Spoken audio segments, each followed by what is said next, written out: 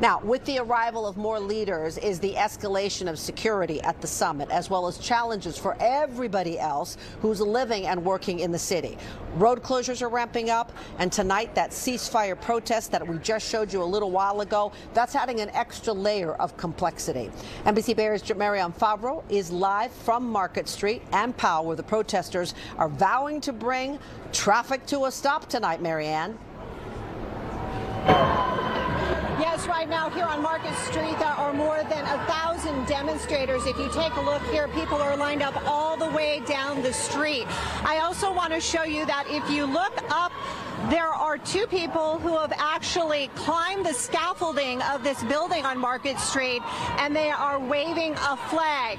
Now, this demonstration was organized by the Palestinian Youth Movement, and they are calling for a ceasefire in Gaza.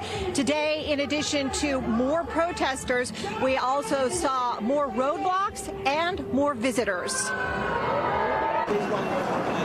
Carrying flags and signs, hundreds of people from the Bay Area Chinese community lined 3rd Street today, hoping to get a glimpse of the president of China's motorcade.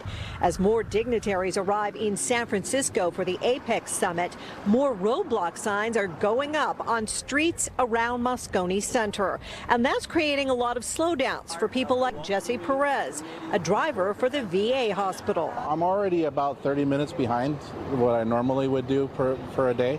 This is probably going to add another 20 to 30 minutes since I got to go a little bit farther out. The road closures have forced some to give up entirely on driving in San Francisco this week.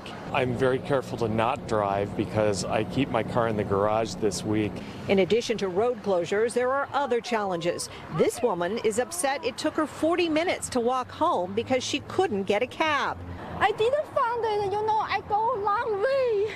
Rental cars are also in short supply. So like rental cars, everything seems to be closed around this area. The travel impacts are not just downtown. Today, 2 lanes of the Bay Bridge shut down, one in each direction, to allow for dignitaries to cross quickly.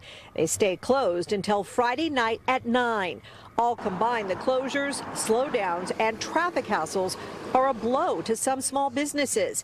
Here at Nora Nail Spa, the seats are empty. A lot of people, they have appointment already, and they say, oh, they didn't realize that today is, this week is like crazy in this block. So they say, oh, can I move back to next week?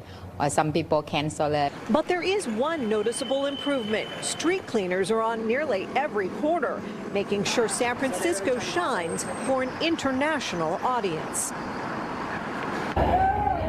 These demonstrators are hoping that President Biden will hear their message, but as of now, he is not scheduled to drive by this area tonight.